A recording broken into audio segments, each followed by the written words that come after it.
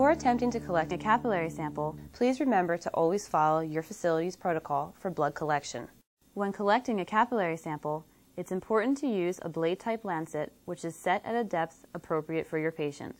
Using a pin lancet, like the type used with glucometers, does not provide a free-flowing drop of blood. QBC offers two types of blade lancets, a 2.3 mm depth for adults and a 1.8 mm depth for pediatric patients. Select the finger to be used and prep for collection. Wipe away the first drop of blood after puncturing the finger. Holding the star tube in a horizontal position, gently touch the inner tube to the drop of blood. Be careful not to touch the fingertip with the tube, as this could introduce skin cells into the sample.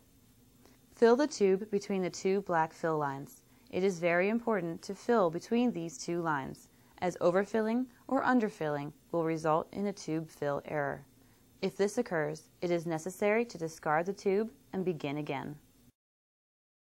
Remember to always hold the tube as close to 90 degrees as possible. This will prevent air bubbles from forming in the tube, which could potentially produce an error when the tube is analyzed.